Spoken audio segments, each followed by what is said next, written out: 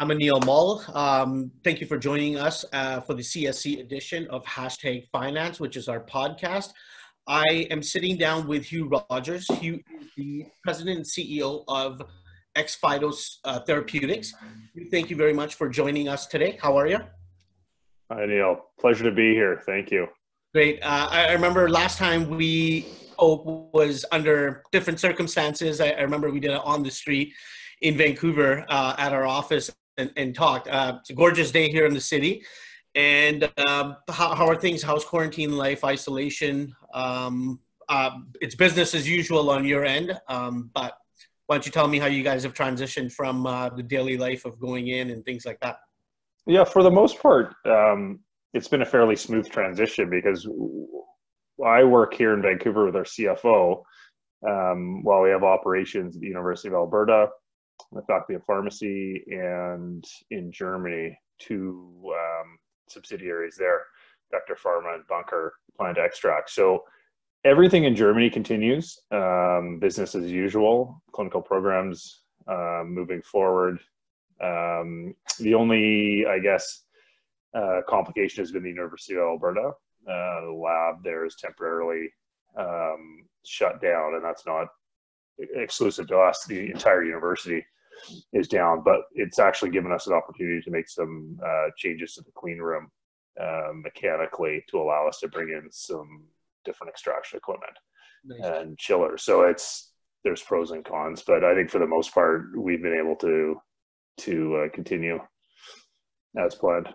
Business as usual. Hugh, before we get into a lot of the details of the company, there might be a few listeners who might not be familiar with the company and what you guys do. From what I know and on the website, your tagline is bridging the gap between traditional cannabis-based meds and modern scientific approaches. But why don't you give us a little elevator pitch on the company and what you guys do and throw out your ticker in there as well? Sure. So XPhyto Therapeutics, XPHY on the CSE, started as a cannabis company, but the approach we took, I think, was different than most. So we came to it from a scientific perspective. We have deep expertise in drug delivery, in non-conventional, so phytochemical medicine, and as it turns out, in infectious disease as well. So we do not grow, we're non-cultivators. So we focus on product development, clinical programs, drug delivery, and European markets.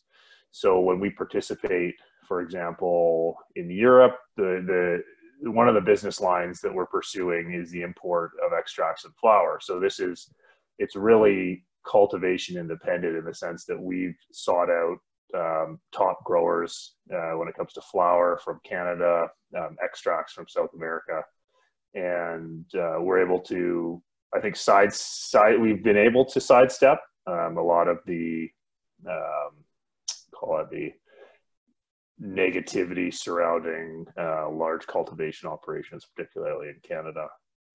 Got it. So through that sort of summary on the company, and before that, you mentioned you have a couple of collabs. One was Bunker Phytopharma. Is that correct? Yeah, that's right. So in English, it's Bunker Plant Extracts. I'll let you speak about that. Right. So Bunker Plant Extracts holds the only cultivation and extraction license for research and scientific purposes in Germany. So it's quite a unique license. Bunker has a long-term lease on a large facility. It's actually a former Cold War nuclear bunker, and that is currently in the permitting stage for renovations. That's one of our two subsidiaries, the other being Vector Pharma TF, which is proven to be an exceptional acquisition. Deep expertise in drug delivery, thin film, ODFs, so oral dissolvable films, and transdermal patches. And their platform is really, it's not specific to cannabis. In fact, they have a number of clinical programs underway in non-cannabis conventional applications or narcotics. So these include pain management. We have a clinical program underway for a neurology application, as well as cannabis. So we've got quite a few moving parts just on the cannabis side, and then recently added, given our expertise, added some programs in infectious disease. Yeah, I noticed you guys signed a it was an agreement, correct? For with the So initially, Munich, correct? Sorry, Technical University of Munich. You guys signed an agreement to kind of do some R&D on infectious disease treatment. That's right. So we have a very good relationship with TUM at Technical University of Munich and a number of different collaborations. So we have a cannabis collaboration for, I would say, more on the biochemistry side. We have an exclusive collaboration with Wine and Steffen for food and beverage development. And we've just recently added a collaboration for infectious disease. So this will be the study of essentially pathogen host cell interactions and evaluating those for potential therapeutic targets as well as diagnostic targets. So it's a pretty exciting development. Got it. And it's been an exciting month for you guys as well. You've had a lot of news over the recent weeks. I think it's been a continuous flow of news. Are you able to talk to us a little bit about your recent developments other than what you've just kind of dove into?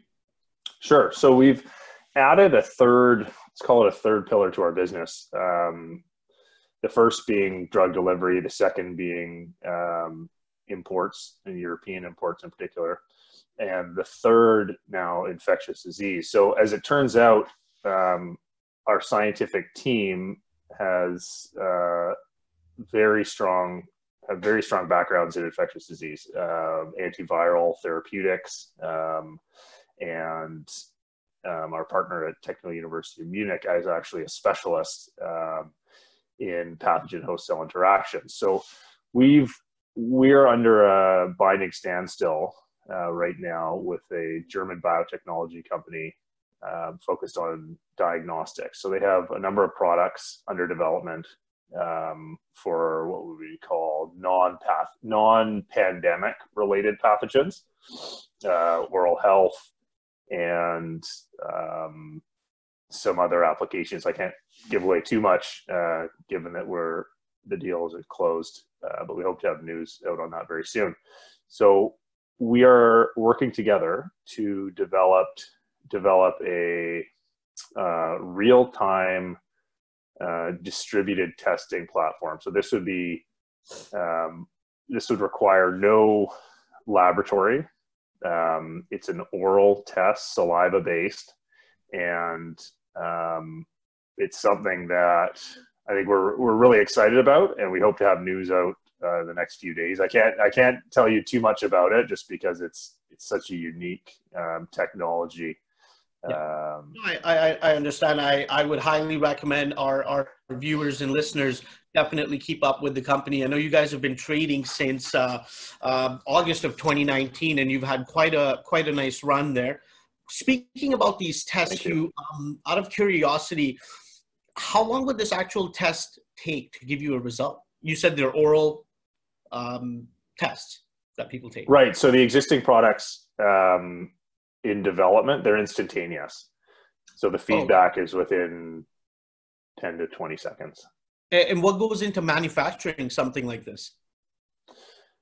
So that's a bit of a twist on the synergies between our two companies, and given our expertise in thin film, in particular oral dissolvable films, there's an opportunity to use this technology, which is essentially a biosensor, and print that onto an oral film. So it will be, ultimately, what we're seeking to develop is a thin film biosensor with immediate feedback. Interesting. And what would, Are you able to talk about the costs for something like this? Not just on the manufacturing side, but from a consumer standpoint as well. Yeah, I hesitate to go that far into it. I think I can say that for a screening test, and this would be, and just to clarify, this is not a diagnostic test. This would be a screening test with a lower threshold to entry into the market and regulatory approval. To make a screening test successful, it has to be low cost. So this would be a mass production, low cost, distributable technology. And I think, you know, the market for something like that is enormous. If you think of schools, workplaces, borders, airlines, you name it, whether it's subway systems, the potential to mass distribute tests, it's an enormous market. So this is something we're pretty excited about. And I think the important thing to remember, and one of the reasons we were so attracted to this opportunity, is that it's a platform. So this is not just a one-off. They have a number of products in development right now. Our focus would be to build out a portfolio of pandemic tests. Yes, got it. I know COVID-19, the pandemic, has been dominating headlines right now. I want to take it back a bit. Previously, you guys were working on a cannabinoid-based epilepsy product.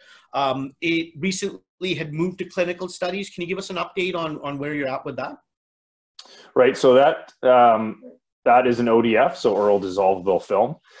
That will be in clinical studies in the coming months. So the product itself on schedule for development.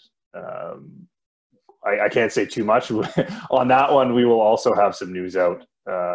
We expect in the next 30 days or so. Well, I definitely got it. I look forward to when you guys have more announcements around that, because it was really interesting to see companies working on a product like that that treats epilepsy. What about the beverage market? Do you have any sort of insight on that? You guys have some sort of a partnership with the Bavarian Brewing and Beverage Institute? That's right. So that is part of the Technical University of Munich. Okay. We have 3 collaborations there. That is one of them. So that gives us access to a world-class research and development facility. And we have initiated work there. We are also in discussions with some industry partners. So I think ultimately we would like to have a 3-way development program for beverages, food and beverage in Germany. And that's something we hope to also announce in the next, say, 30 to 60 days. Well, you know, once you have all of these announcements out, maybe we can get you back on an episode of #Finance, and we can dive deeper into some of the announcements that you guys make. Yeah.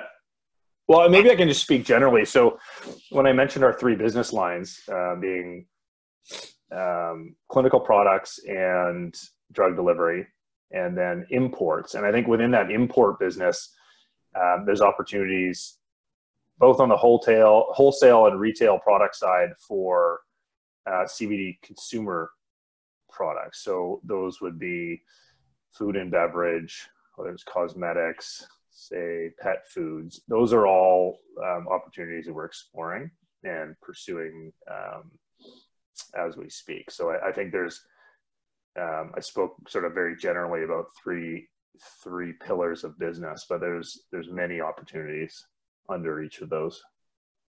Completely. You guys have a very smart team. How's Chris keeping up, by the way?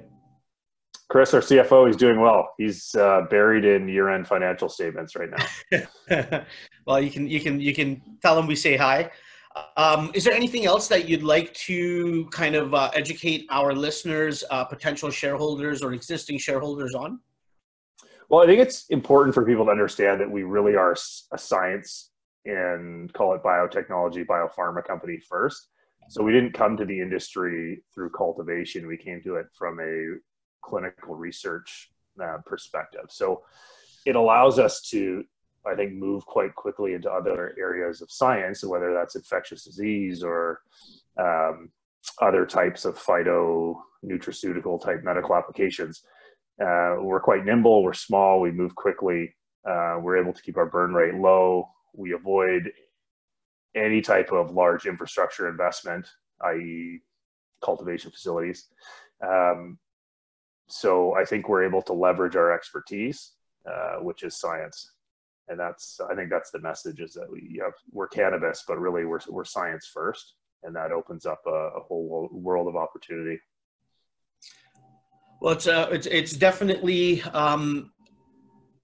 interesting times for you guys, your team, the expertise you guys have kind of all put together to still be able to continue on with your core business, but also kind of sidestep a little bit, to call it that, and work on these new technologies and delivery systems and for testing COVID and stuff like that as well. Yeah, I agree. I mean, I think we're so fortunate to have a phenomenal world-class scientific team, from Dr. Lovenberg at the University of Alberta. We have Dr. Beckert, Managing Director of Vector. We have our partners at Technical University of Munich, Dr. Eisenreich. And within that network, which is global, it's Asia, North America, Europe, Germany in particular. Some pretty exceptional opportunities have presented themselves. What goes into putting a team like this and expertise together? Like, what's your approach like? Well, I think within those, at least the scientists we're working with, they've, their interest has been in cannabis, or was for years. But I think, like us, they wanted to avoid growing. So their interest was not cultivation. It was really drug development. And I think finding the right financial partners, I think for them, was maybe a challenge. And then given that most of our team is based in Europe. In fact, even our Canadian scientist, Dr. Lovenberg, is German by background and by education. There just weren't that many opportunities in Germany. So we were a first mover there. And because of that, I think we were able to assemble quite an impressive team. Great. Hugh, is there anything else that you want to kind of talk about? Because what I was going to say is, and I've said this earlier, I'd recommend our users to definitely follow your company. Where can we find more details on XPhyto?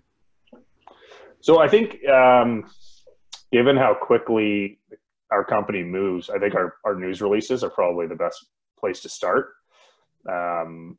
We tend to put out news every, let's say, 2 weeks or so, and it's generally fairly substantial, and we intend to continue that into the foreseeable future. So we move, like, as I said, move quite quickly, and I like to keep our shareholders updated. I think you guys are definitely doing your part, Hugh. I look forward to having you back on the podcast in the near future, talk about some of your development and successes as well. How's your Easter long weekend?